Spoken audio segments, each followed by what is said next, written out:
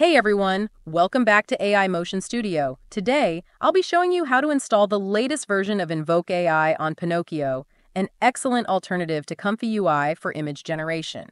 If you're looking to simplify your AI image creation process and want to avoid the very complex node system in ComfyUI, you're in the right place.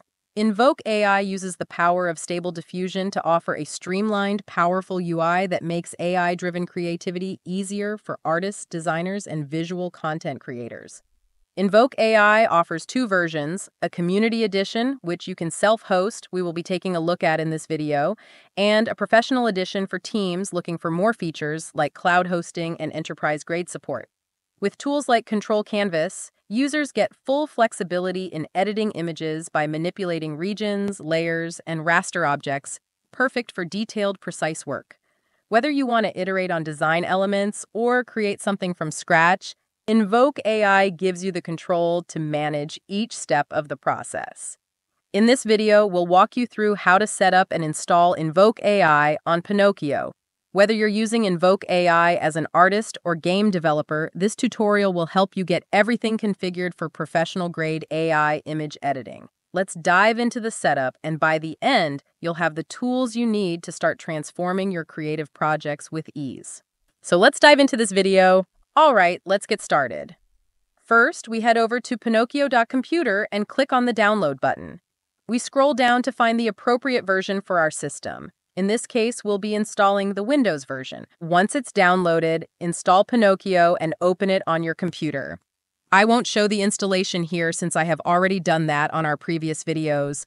Once the installation is finished, we simply open the Pinokio app. Inside, you'll see the Pinokio UI where all of our AI tools are listed. Next, we click on the Discover button where you can browse through various AI tools. Here we find Invoke. We click on Invoke, then hit the big download button, and then click on Install. Once that's done, you'll see a page with an Install button on the left. We click on it and wait for the entire installation process to finish. This will download the initial module of the Invoke UI. Other models and extensions will be downloaded after.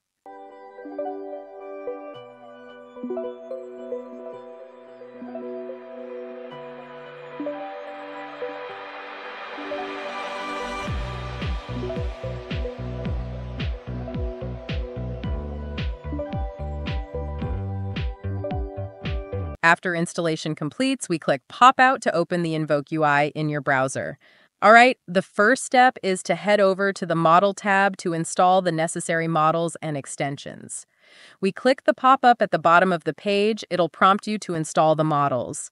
On the right, you'll see a list of all available models. We have Flux models, SDXL models, and Stable Diffusion 1.5. What's great about Invoke AI is how easy the model installation process is. There's no need to manually locate the model folders. Invoke AI automatically handles everything. Just select the models you need. For this example, I'm installing the Flux Dev 1 model along with the SDXL Juggernaut model and some extensions like ControlNets for upscaling and VAE for Flux. Once the models are downloaded, they'll appear neatly listed on the left side of the page. After that, we'll head back to the Generation tab. Here, we'll test a prompt I copied from Midjourney. I'll select the Flux Dev model for this, leave all other settings on default, and click Invoke to generate.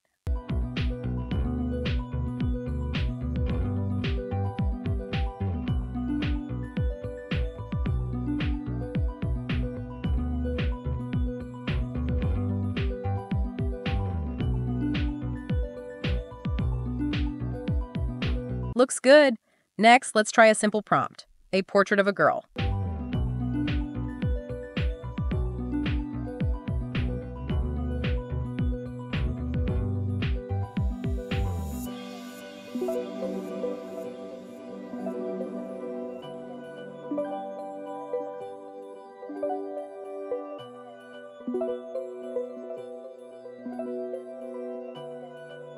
Also nice. Now we'll use a prompt template to switch up the style. I'll choose the anime style from the drop-down and click Invoke again.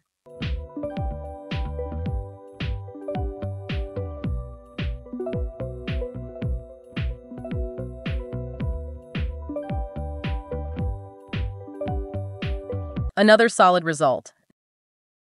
Now, let's try the ControlNet Image-to-Image feature. First, click on the Gallery tab, then go to Assets and upload the image you want to remake. We'll click the Layers button and add the image to a new layer.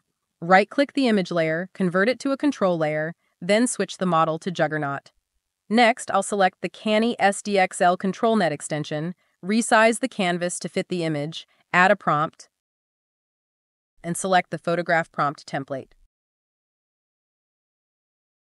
Then click Invoke.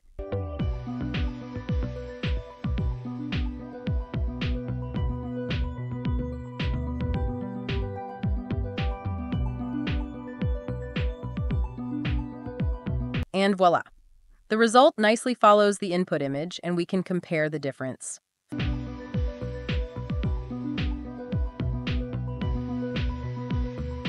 Finally, we'll upscale the image. We click the Upscale tab, we drag the image into the box, remove the VAE as we don't need it for upscaling, and click Invoke.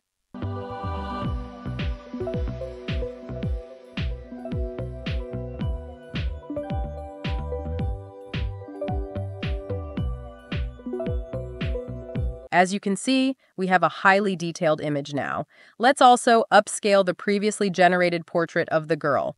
Just drag it into the box and hit Invoke.